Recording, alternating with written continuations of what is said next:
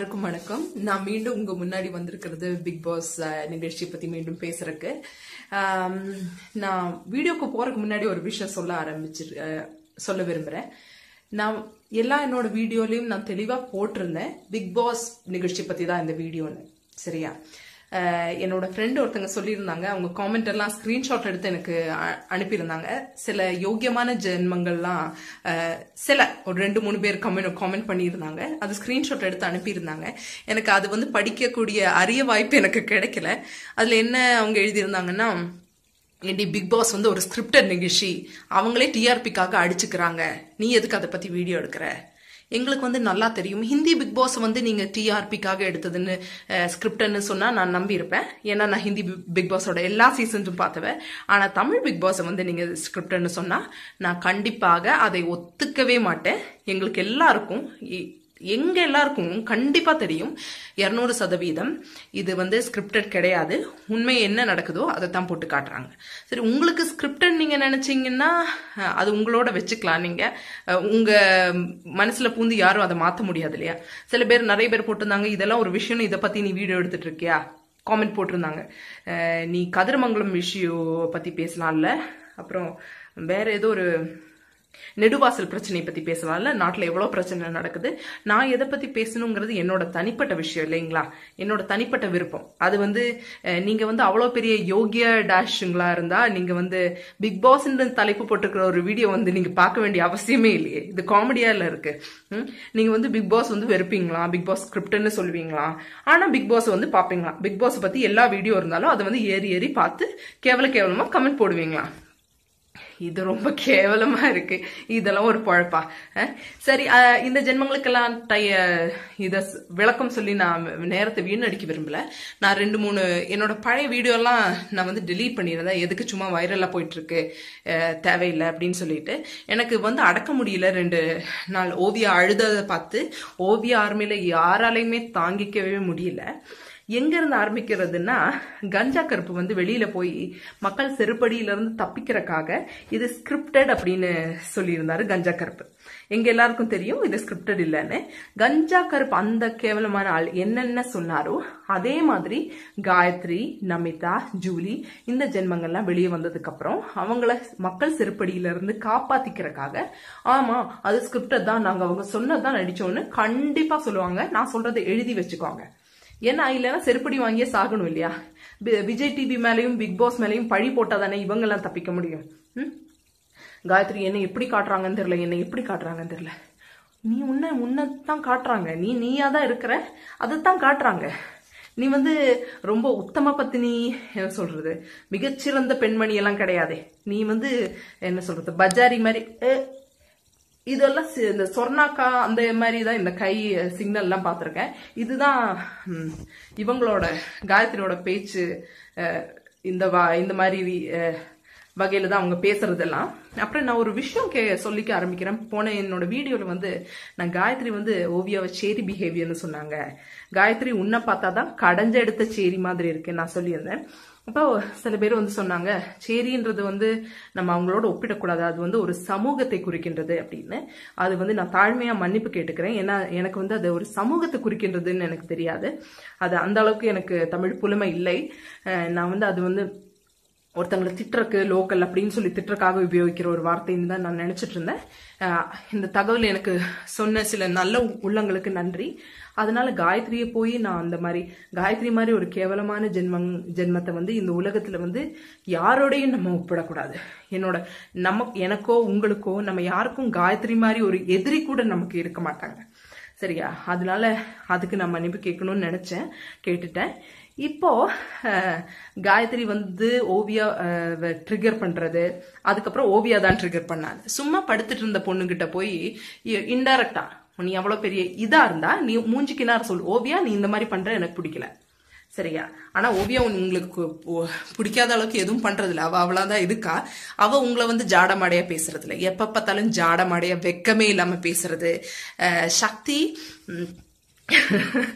தலை பாட்டுக்கு ஆடுறவன் எல்லாம் தலை ஃபேன் எல்லாம் எல்லா தருதலையும் தலை ஆயிட முடியாது. அதை முதல்ல தெரிஞ்சுக்கோ. உன்னை வந்து தலை ஃபேன் சொன்னா எங்க எல்லா தலை ஃபேன்களுக்கும் ரொம்ப கேவலம்.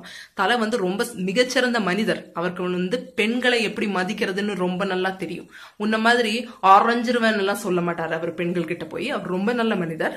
அதுக்கப்புறம் பெரிய என்ன சொல்றது, தலைமாரி நடிச்ச வைரத்தை திருடின மாதிரி ஜாப் டான் அப்படின்னு எல்லாம் சொன்னா நீ ஏன் நினைச்சுக்க வேண்டியதுதான்.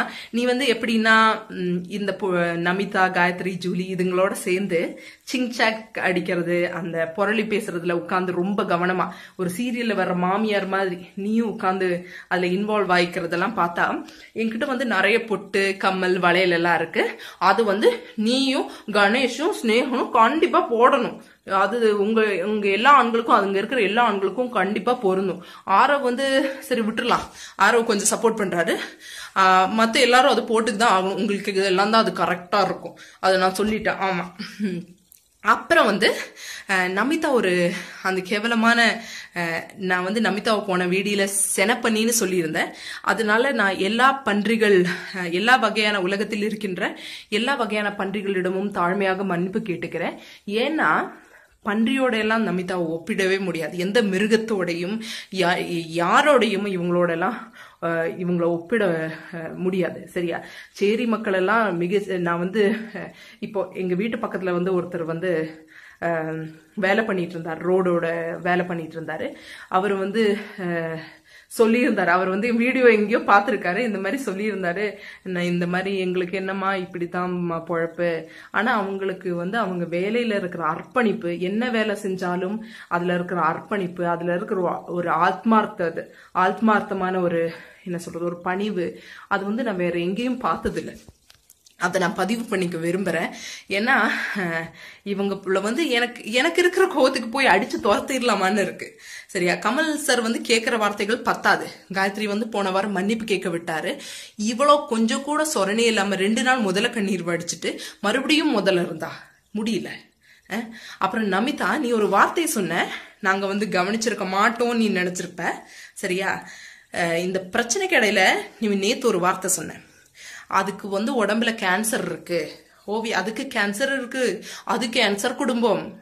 உன்னை வந்து செருப்பால அடிச்சாலும் அந்த செருப்புக்கே கேவலம்.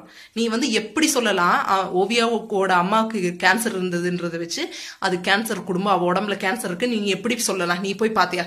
உனக்கு உடம்புல எல்லா கேவலமான, எய்ட்ஸை விட கேவலமான வியாதி எல்லாம் உன் உடம்புல தலையில இருந்து கால் வரைக்கும் உனக்கு தான் இருக்கு. அவளை கேவலமான நீ எல்லாம் பொம்பளையா?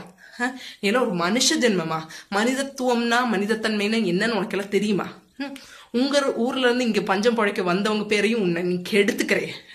கேவலமா இல்லை உனக்கெல்லாம்? நம்ம வந்து ஒரு இடத்துக்கு போனா அந்த இடத்துக்கு உதாரணமா தான் நம்ம இருக்கணும், நம்ம மக்களுக்கு உதாரணமா தான் இருக்கணும். அவங்க பேரை கெடுக்க கூடாது. உன்ன மாதிரி கேவலமான ஜென்மமே.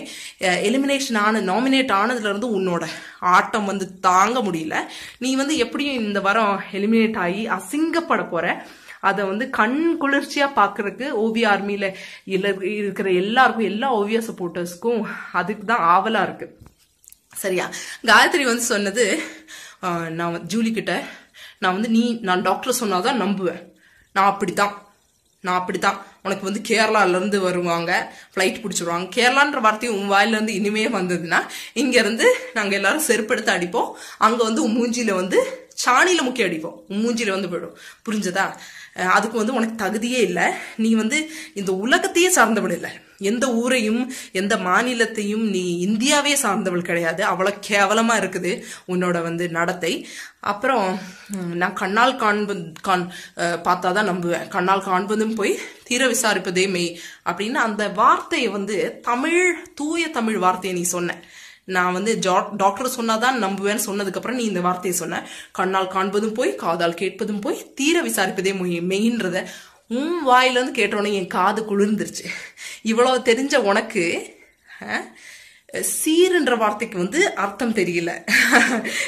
அதாவது ஒரு யாருக்கு வேணாலும் தெரிஞ்சிருக்கும், ஆனா வந்து தமிழ்நாட்டுல பிறந்து வளர்ந்த வந்து உனக்கு சீருக்கு அர்த்தம் தெரியல. இது வந்து ரொம்ப வந்து ஏதாவது சின்ன குழந்தை கிட்ட சொன்னா கூட அந்த குழந்தை கூட நம்பாது. அதுக்கப்புறம் ஜூலியானா வந்து பல சப்போர்ட்டர்ஸ் உனக்கு இருந்தாங்க, முதல்ல பல பேர் சப்போர்ட் பண்ணாங்க. இப்போ ஒரு சப்போர்ட்டர் கூட கிடையாது. எல்லாரும் உன்னை காரி காரி துப்புறாங்க. ஏன்னா எல்லாரும் சொல்றது என்னன்னா, நீ பணம் சம்பாதிக்கிறதுக்காக எவ்வளவு கீழே வேணாலும் இறங்கி போவ. இது உனக்கு தேவையா? இவ்வளோ கேவலமா ஓவியா உனக்கு அவ்வளோ ஆறுதல் சொன்னா, உன் கூட இருந்தா, எல்லாரும் உன்னை நடிக்கிறேன்னு சொன்னப்போ, ஆனா அவளை முதுகுல குத்திட்டு இயேசு கிறிஸ்துவ முதுகுல குத்தின யூதாஸே நீ மிஞ்சிட்ட. அவ்வளோ கேவலன்ற வார்த்தையே எனக்கு சொல்லி சொல்லி பழகிருச்சு. வேற எந்த வார்த்தையில எனக்கு திட்டலான்னு எனக்கு தெரியல. சரி, அதுக்கு அதை விட்டுட்டு அவளை பத்தி பேசுறதுக்கு நமக்கு கெட்ட வார்த்தைகள் கிடையாது. அதுங்களை அந்த வீட்டுல இருக்கிறவங்களை பத்தி சக்தி நீ உனக்கு மார்க்கெட் இல்லாதப்பே உனக்கு இவ்வளவு கொழுப்பு, மார்க்கெட்ல இருந்தேன்னா நீ எவ்வளவு கொழுப்பு பண்ணுவ. நீ என்ன சொன்ன, வைரத்தை திருடின்னு நான் திருடன் இல்ல, அப்படி திருடி சம்பாதிக்கணும், திருடி எனக்கு நிகழ்ச்சியில பேர் வாங்கணும்னு அவசியமே இல்லை, அப்படிப்பட்ட டைட்டில் எனக்கு தேவையில்லை, என் ஒய்ஃபும் பையனும் பார்த்துட்டு இருக்காங்க, உங்களுக்கு நான் நல்ல உதாரணமா தான். அப்ப நீ என்ன மெசேஜ் சொல்ல விரும்புற உன் பையனுக்கு? பெண்களை பார்த்து அரைஞ்சிருவேன் அப்படின்னு சொல்லலான்னு நினைக்கிறியா? இல்ல பெண்கள் கூட சேர்ந்து தேவையில்லாம அவங்கள ஸ்க்ரூ ஏத்தி விட்டு இன்னொரு பொண்ணுக்கு எதிராக திருப்பி விடலாம், இந்த மாதிரி ஒரு கேவலமான கேரக்டர்ஸ் எல்லாம் தான் உங்க பையனுக்கு நீ கன்வே பண்ற? இந்த மாதிரி கேவலமான மெசேஜ் தான் உங்களுக்கு எல்லாம் நாங்க என்ன நினைக்கிறோம்னு தெரியல. இந்த வீடியோ இந்த மாதிரி பல பேர் கேவலமா உங்களை காரி துப்பி வீடியோ பண்ணியிருக்காங்க. அதுல ஒரு வீடியோவது கமல்ஹாசன் இவங்களுக்கு போட்டு காட்டே சாவடிக்கணும். இல்லைன்னா நாங்க எப்படி பேசணுமோ, எந்த கோவத்துல ஆக்ரோஷத்துல பேசணுமோ, இதே ஆக்ரோஷத்துல கமல் சார் அவங்கள தட்டி கேட்கணும். போன வாரம் கேட்டதுல எங்களுக்கு பத்தல சார், இதோட பத்தல. அவங்க தகாத வார்த்தைகளை உபயோகிக்கிறதே வாடிக்கையா வச்சிருக்காங்க. ஓவியா அவங்களோட லிமிட்டே கிராஸ் பண்ணி there is a limit for everything you bitch அப்படின்னு சொல்லிட்டாங்க. சரியா? இனி இவளுக்கு என்ன ட்ரை பண்ண பாப்பாளுங்கன்னா, அதை ஹைலைட் பண்ணலாம். இவ அப்படி சொல்லியிருக்கா, அதுதான் நம்ம ஹைலைட் பண்ணணும். இவளுக்கு சொன்னதெல்லாம் கணக்கே இல்லை. தேவையில்லாம போய் ஒருத்தவங்களை நோண்டி நோண்டி பிரச்சனைக்கு இழுத்து ஓவியா சும்மா இருப்பாங்க. இவ காயத்ரியும் நமிதா ஜூலி சனியன் இவங்கெல்லாம் சேர்ந்து ஜாடமாடையா பேசி ஒரு ஆளை ஏத்தி விடுறது, அது எவ்வளவு கேவலம் நீங்களே சொல்லுங்க. ஜாடமாடையா பேசும்போது ஒரு ஆளுக்கு கோபம் வருமா வராதா? உனக்கு டைரக்டா இருந்தா டைரக்டா பேசு, அது துப்பு இல்ல. அப்படியே நீ பேசினாலும் நல்ல வார்த்தைகள் உபயோகிக்கிற. ஹேர் மாதிரி கேட்பீங்க நீங்க. நீ ஓவியா சொல்ற ஹேர்னெல்லாம் உன்னை சொல்ல முடியாது. உன்னை திட்டுறக்கு தலையில இருக்கிற ஹேர்ன்னு உன்னை சொல்ல முடியாது. அது நான் சொல்ல விரும்பல. சரியா? அவ்வளோ கோங்கமா வருது.